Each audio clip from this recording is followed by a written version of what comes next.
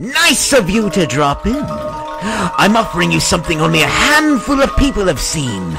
An even smaller handful live to tell the tale. I offer you a chance to take a glimpse into my mind, to see the world how I see it.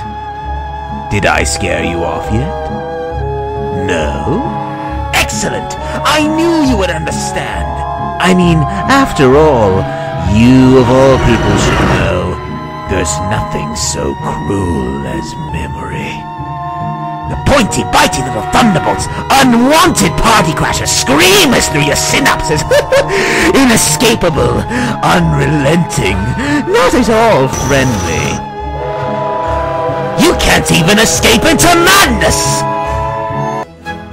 And then you meet someone who changes your life, and you feel that you don't even know who you are anymore.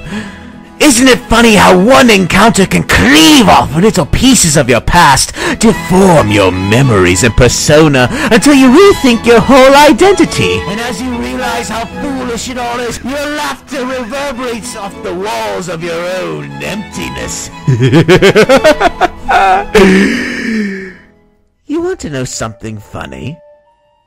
I used to think of fate as evil. Predetermined, not by some higher power, but by the rules of human nature. But now I understand. There are no chance encounters. It was all meant to be. If everything was left to chance, the human race would have been destroyed long ago.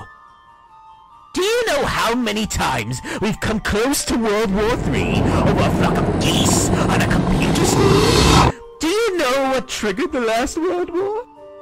An argument of how many telegraph poles Germany owed its war debt creditors. Telegraph poles!